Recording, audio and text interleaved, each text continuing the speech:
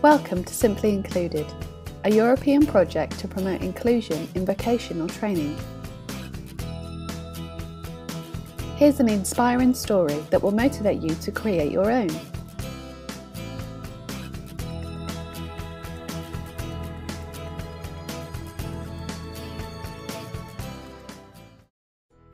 Lep pozdrav, sem Barbara Turk, predavateljica na Višji strokovni šoli na Grmu Novo mesto, Centru biotehnike in turizma. Predavam naravoslovne predmete, kar pomeni, da v svojo predavalnico dobim študente iz zelo različnih okolij, največkrat tudi študente iz tujih držav. Pri njih opažam, da imajo pogosto težave z razumevanjem slovenskega jezika, vendar se jim poskušam čim bolj približati, da jih ocenjujem ustno, da jim dovolim, da svoje odgovore podajo v svojem materinem jeziku, vkolikor ga seveda razumem, oziroma da nekako pomešajo oba jezika in se na ta način sporazumemo. Tudi ne pritiskam na njih z raznimi seminarskimi nalogami, da jih ne obremenjujem še bolj, vkolikor pa si želijo izdelati seminarsko nalogo, pa seveda jim slovenskega jezika oziroma pisanja ne ocenjujem, vendar je pri njih toliko bolj pomembna vsebina. Pri vsebini pa ponavadi veliko bolje naredijo svojo nalogo kot pa drugi študenti.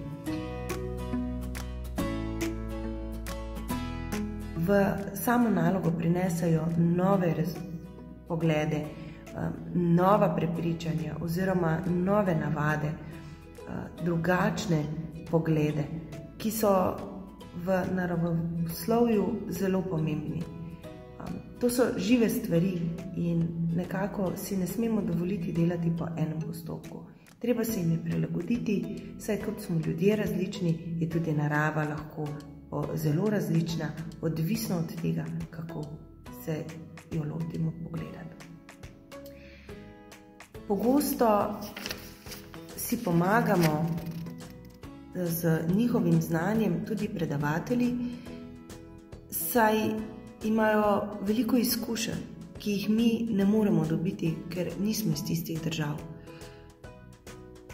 Pogosto se tudi zgodi, da nekako zaradi neznanja jezika, zaradi ne tega, ker niso prepričani v svoje jezikovne sposobnosti, ne želijo komunicirati ne z nami, ne s svojimi kolegi. Pa vendar, radi jih povabimo, da delijo svoje znanje, da delijo svoje izkušnje in ko dobijo to priložnost, se mi zdi, da tudi osebnostno zrastejo, pridobijo na samozavesti, pridobijo na samozaupanju.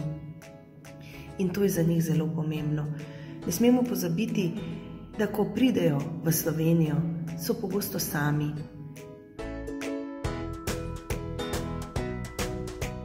Šola jim sicer pomaga najti stanovanje, jim pomaga najti zaposlitev, delodajalca za praktično izobraževanje, vendar 24 ur pa nismo z njimi.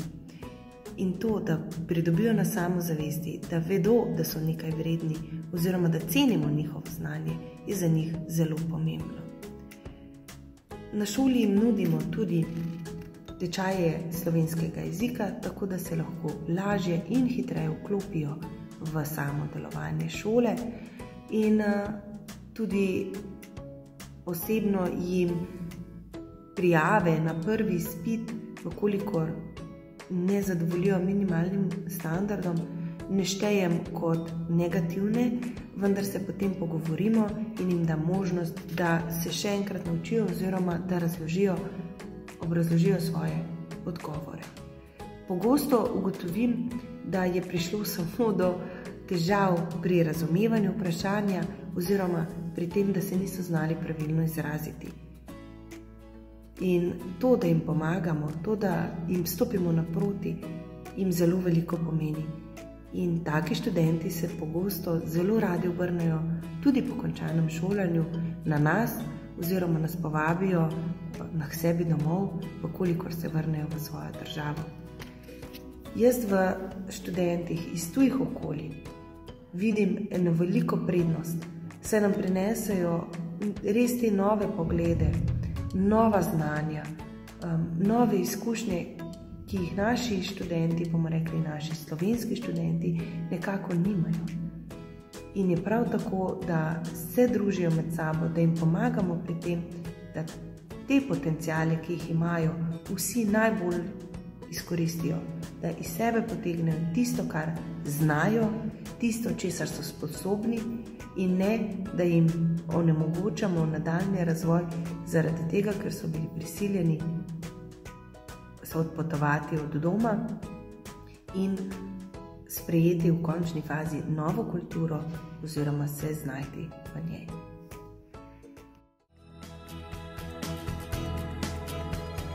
For more information, visit our website or our Facebook page.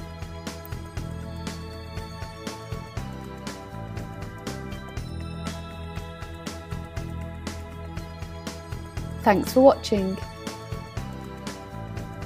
Until next time, stay simply included.